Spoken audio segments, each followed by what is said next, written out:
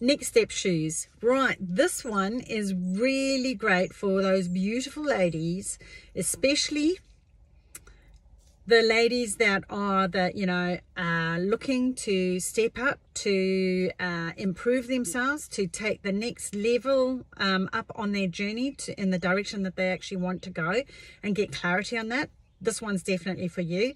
And also for the ladies that are, or folks that are really sort of struggling with, I really don't know where to. I've never thought about it. I'm kind of just on a hamster wheel, and I'm just kind of doing my thing, and I'm just reacting to life. Life is happening to me, not for me. So it doesn't matter which end of the spectrum you're on. And by the way, if you want to know why you're doing that, you want to be taking that quiz that we've just developed, which is the 3 hidden shoe types quiz. So it'll help you define exactly which one you are and why. We've got to get an understanding of, oh, I didn't realize I was operating like that most of the time, and why do I do that? So what's running the show? What, we are all like little robots, really.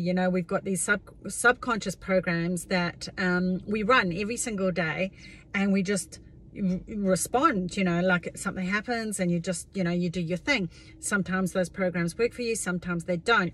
So what I find with the next step shoes is quite often, if you're the A-type, striving to be the best version of yourself kind of person, you often have, like they're so go-getters. I'm sure there are going to be a number of you who are in this category.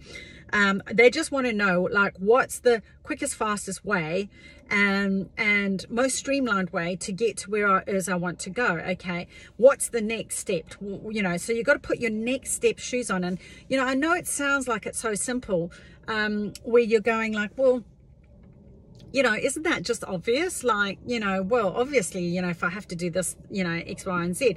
But I often find that if we're in so much overwhelm, which us ladies are, we're doing far more than we've ever, had to before. And when you get so busy with things that just get presented in front of you, you become reactive, even if you're a proactive person. This will be in tie in with all my Enneagram stuff and the towards and away from shoes. That was a video that I did earlier on in the YouTube channel. You can go and have a look at that, or you can go into the Facebook group if you're in there and look up, hashtag towards and away from shoes, and I'll bring that video up. And that talks to that kind of like that, why, who's more inclined, which way are you more wide? Are you more towards or away from kind of person? Gives you more clarity on that. But the next step shoes is all about, especially, it's like, what's next? It's exciting. It's, get me onto that path, going in the direction I want. And, I love that. Like, it's like, right, what's the quickest way? Why spend 10 years doing something that you can do in 2 or 3 months if somebody else has already done it, right? So we have to know what the next step is, though.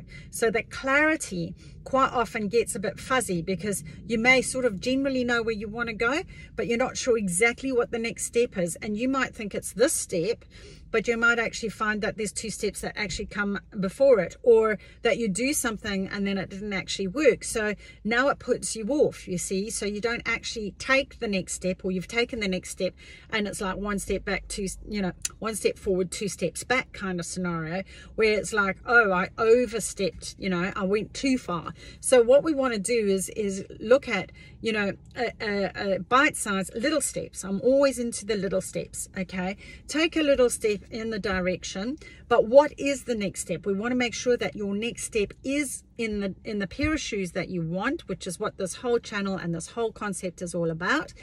What are the shoes? Are you stepping, before you take the step, are they even shoes you want to even be wearing?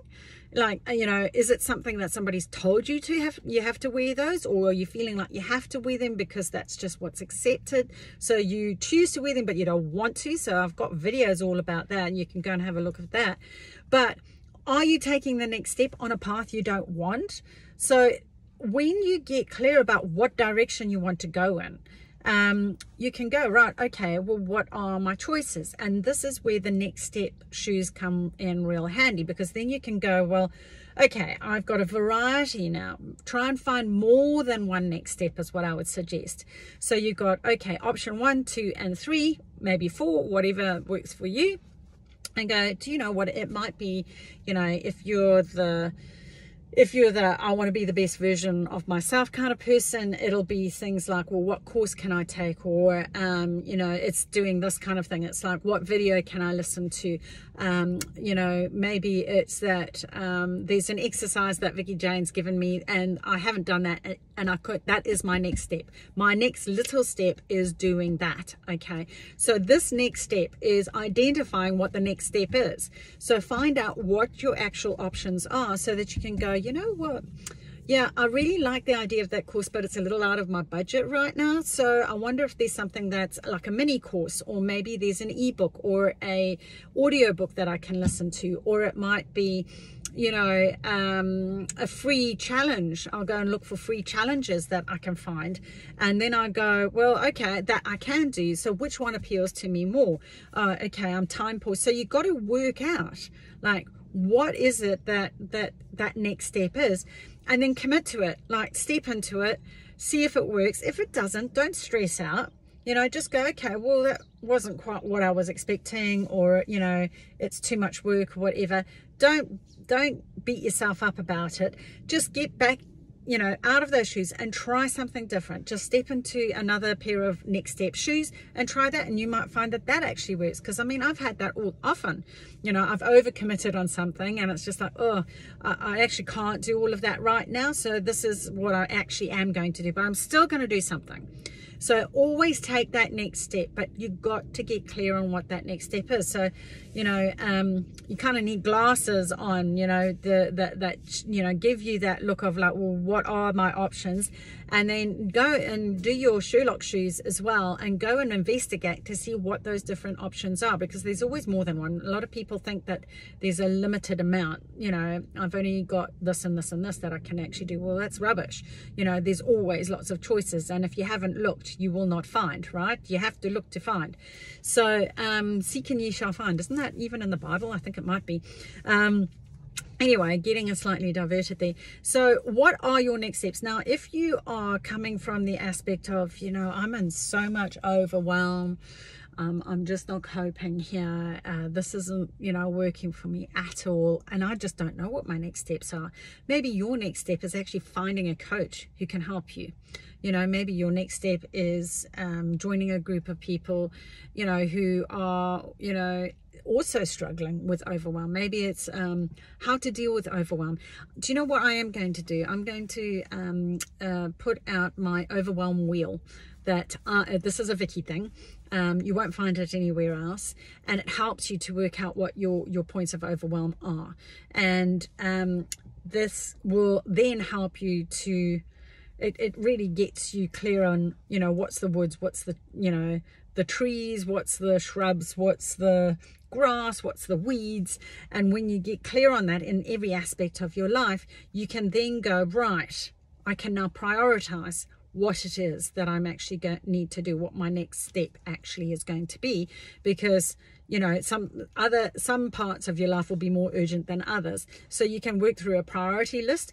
Or sometimes I find that if it's overwhelming and too much for the person, sometimes I take a different approach, where it's like, I call it the low-hanging fruit, and you pick something that's real easy and simple to do, and you get rid of that. So that might be your next step, is like just defining, you know, I'll let you guys know when I'm about to put out that overwhelm wheel, so that you can go and do that exercise, because honestly it really is so helpful. It sounds so simple, and it is, but people just don't do it. Like, they're not on a conscious level, they don't, you know, and then you go into this mush pot, is that even a word, of just confusion, and I don't know what's next. And this is very, very typical of people who are away from shoes. I don't, you know,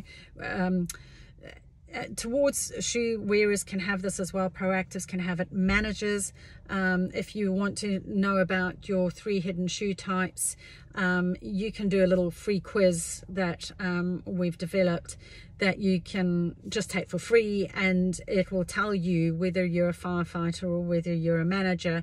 And then you can also, if you want, you can get the little e-guide that tells you even more with bonus information about another 2 pair of shoes that everybody has in their closet and they just don't know about it, including yourself.